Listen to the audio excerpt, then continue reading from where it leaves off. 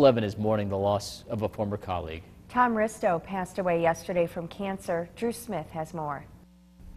For those of you who knew and loved our friend and former sports colleague here at Fox 11, Tom Ristow, we are sad to report this morning that yesterday Tom lost his battle with cancer.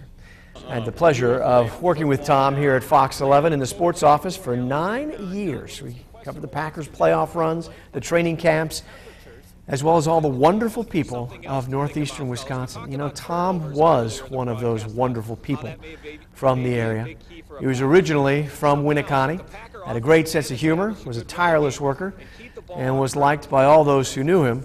Those who remember Tom from his time here saw him struggle through his first bout of brain cancer, and he leaves behind his wife and his 3 young sons. Our prayers are with his family. He'll be missed by all who knew him.